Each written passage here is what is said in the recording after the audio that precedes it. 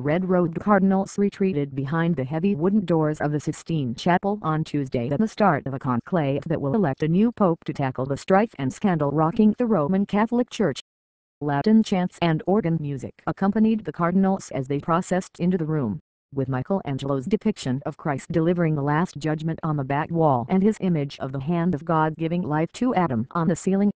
Laying their own hands on the Gospels and speaking in Latin, they took a vow of secrecy not to divulge anything about the ballot, which was expected to start with an initial round of voting later in the afternoon. No conclave in the modern era has chosen a pope on the first day, and some cardinals speculated earlier this week that it might take up to 4 or 5 days to pick the man to replace Pope Benedict, who unexpectedly abdicated last month. The doors were shut at 5:3 for p.m. 12:34 p.m.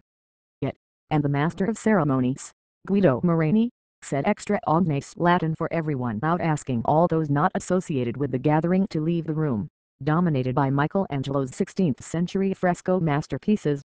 Maltese Cardinal Prosper Gregg, who at 87 is too old to participate, remained inside to give a sermon to remind the 115 cardinal electors of the gravity of their responsibility, before he and Morani were to be the last outsiders to leave. Smoke from a chimney on the chapel roof will announce the outcome to the outside world. Black smoke means an inconclusive vote and white smoke signals the election of a pontiff. The average length of the last 9 conclaves was just over 3 days and none went on for more than 5.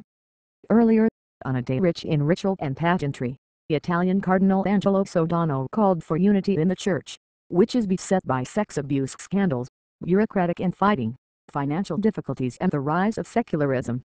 "My brothers, let us pray that the Lord will grant us a pontiff who will embrace this noble mission with a generous heart," Sodano said in his homily at a Mass in St.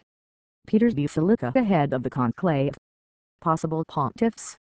No obvious frontrunner has emerged since Benedict's departure, with some prelates calling for a strong manager to control the much-criticized Vatican bureaucracy, while others want a powerful pastor to promote their faith across the globe. Italy's Angelo Scola and Brazil's Odilo Scola are spoken of as possible frontrunners. The former would return the papacy to Italy after 35 years in the hands of Poland's John Paul II and the German Benedict. Scola would be the first non-European pope since Syrian-born Gregory II in the 8th century. However, a host of other candidates from numerous nations have also been mentioned as papabile potential popes, including U.S. Cardinals Timothy Dolan and Sean O'Malley, Canada's Mark Ouellet and Argentina's Leonardo Sandri. Large crowds are expected to gather in St. Peter's Square, despite glowering grey clouds and regular rain showers, awaiting their new pontiff and hoping for positive changes. He must be a great pastor with a big heart, and also have the capacity to confront the Church's problems, which are very great, said Maria das Dores Paz, a Brazilian nun who attended the Mass in Rome. Every day there seemed to be more. In the past month, the only British cardinal elector excused himself from the conclave and apologized for sexual misconduct. Signaling the divisions in Catholic ranks, the Italian newspapers reported on Tuesday an open clash between prelates in a pre-conclave meeting on Monday. The newspapers said the Vatican hierarchy's number 2 under Benedict, Tarcisio Bertone, had accused Brazil's João Braz de Avish of leaking critical comments to the media. Avish retorted to loud applause that the chatter was coming from the Curia, the Vatican's central administration, which has been criticized for failing to prevent a string of mishaps, including leaks, during Benedict's troubled 8-year reign. All the prelates in the Sistine Chapel were appointed by either Benedict XVI or John Paul II, and the next pontiff will almost certainly pursue their fierce defense of traditional moral teachings. But Benedict and John Paul were criticized for failing to reform the Curia, and some churchmen believe the next pope must be a good chief executive or at least put a robust management team in place under him. Vatican insiders say Scola, who has managed 2 big Italian dioceses without being part of the central Vatican administration, could be well placed to understand its Byzantine politics and introduce swift reform.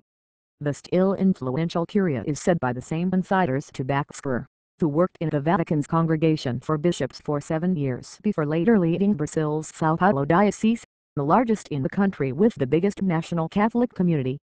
With only 24% of Catholics living in Europe, pressure is growing to choose a pontiff from elsewhere in the world who would bring a different perspective.